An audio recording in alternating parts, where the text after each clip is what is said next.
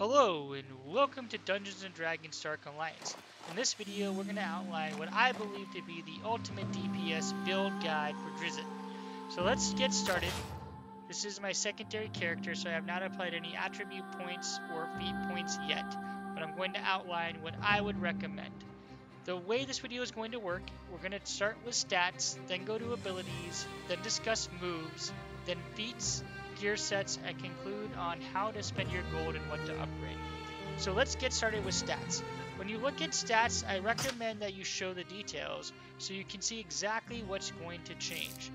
To start, Drizzt is a dexterity character, so I do recommend you increase his dexterity, but I would really increase this to about 15 before moving on to other attributes.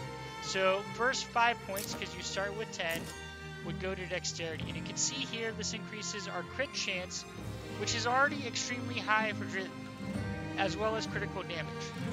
So that will be good. Dexterity number 1. Number 2, I am actually recommending that you bring up your strength to about 12 to 15 would be my recommendation. There are a few things here. 1, this increases physical damage, and 2, this increases armor, increasing your survivability. Strength is effectively Drizzt's secondary stat, so do not overlook it.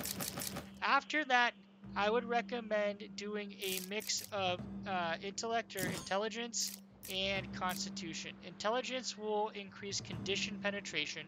Your scimitars will have different things that can apply damage, and more importantly, it reduces your cooldown, which is critical to the moves or abilities that you're going to want to use. So between Constitution and Intelligence, it's really up to you which one you go. Both of them are really good. And then Constitution's going to increase your stamina as well as your hit points, making you a little tankier and more survivable in combat. For me personally, I'm probably going to bring up Constitution to about 15 or so before I move over to intelligence or intellect. So those are stats. Let's move over to abilities. Now, abilities, I recommend Fairy Fire and Battle Trance. So Fairy Fire will inflict curse and frighten on monsters within range and causes goblins to flee. This is extremely critical because between curse and frighten, I'm pretty sure it's cursed, will allow you to do double damage. So especially when you're fighting bosses, you run up to them, you Fairy Fire them, and then you can burn them down. And then you can also get goblins to flee if there are a bunch of people around you and you're just trying to get away from people. You could also use it. The next one is Battle Trance. This grants Vampiric and Frenzied Drizzt. This is absolutely critical, especially when you're taking on higher tier and longer runs where you're going to want to prioritize increasing your loot. So you're basically gaining other abilities to heal yourself.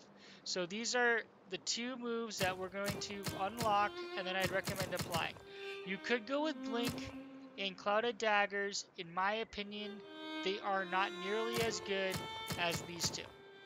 Let's move on to moves.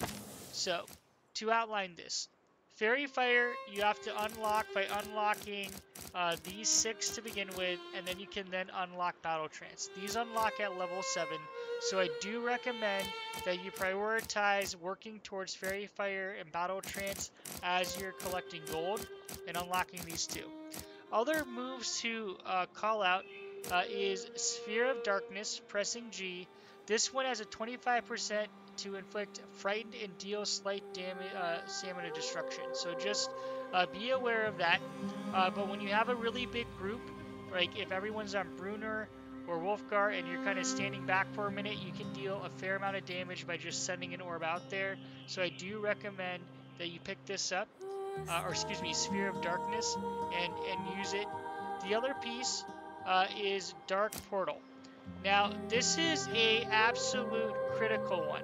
So if you walk backwards and then click left trigger, this summons an unblockable portal of darkness that swallows monsters and deals base necrotic damage.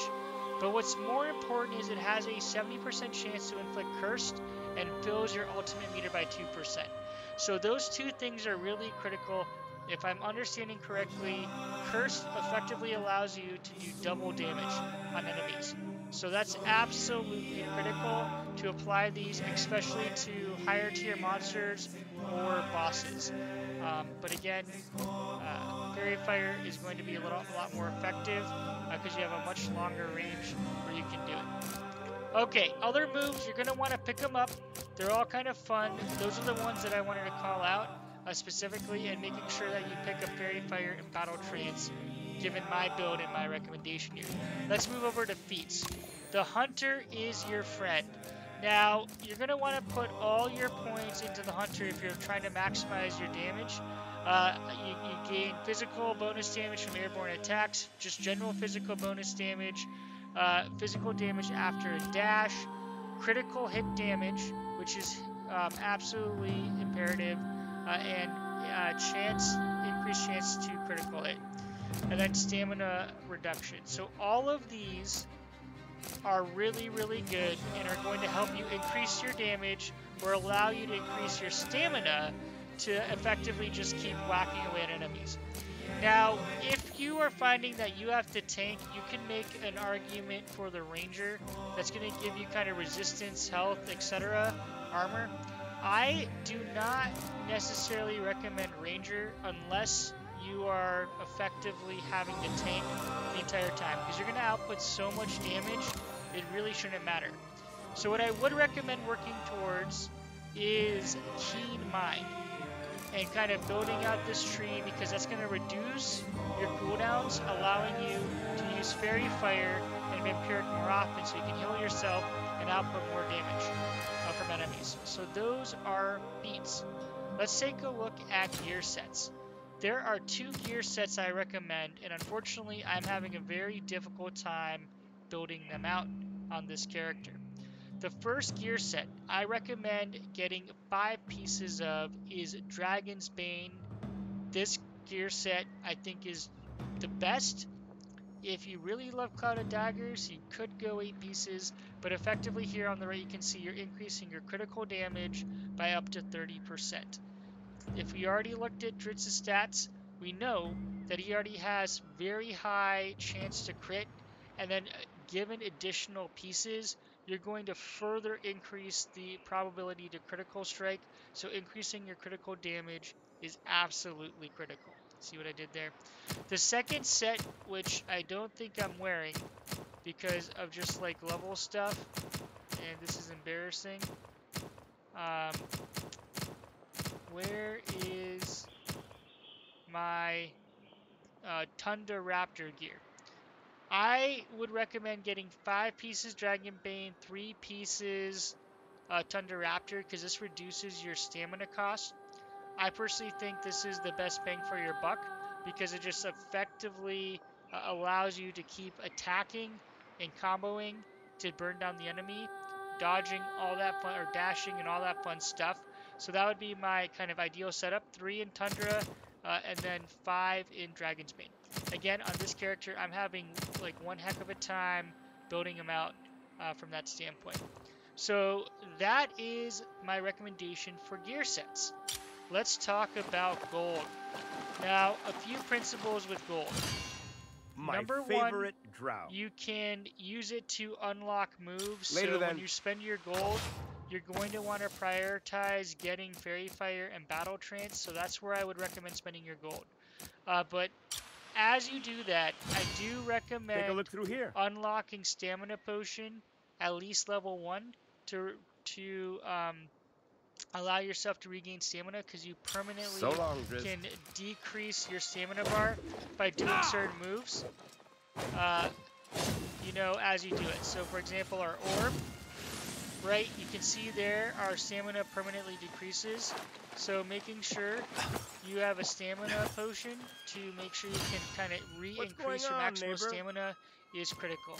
So after moves, make sure you do grab your stamina potion, or actually I grab it first.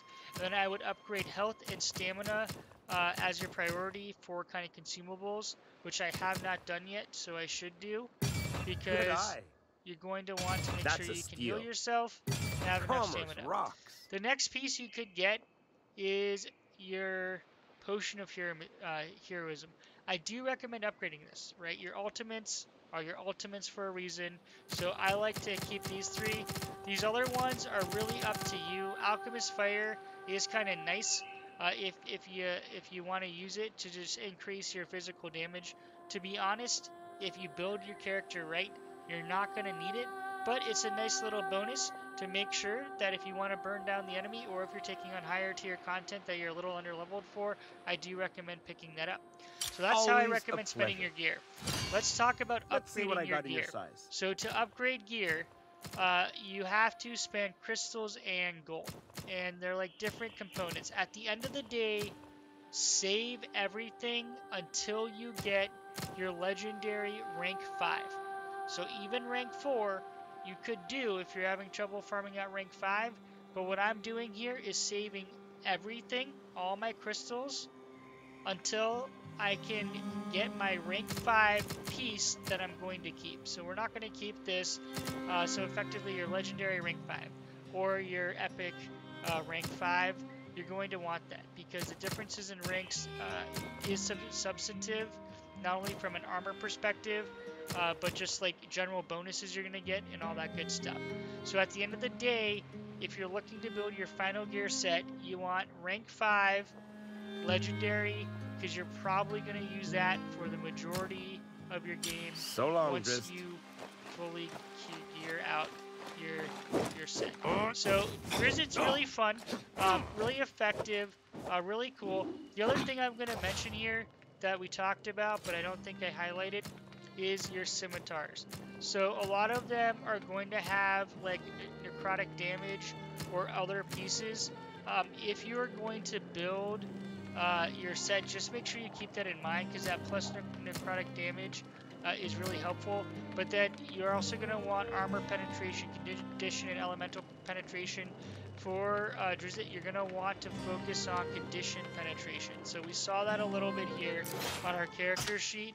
For a condition penetration, that is intelligence. Just remember that's a lot more important, because you're going to have that necrotic damage in general.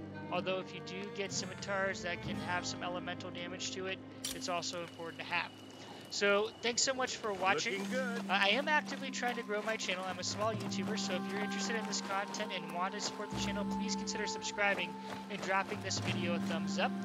Also, post comments. What do you think is the best build? How can I improve my build as I continue playing? Thanks for watching, and hope to see you in future videos. Shadow Coast out.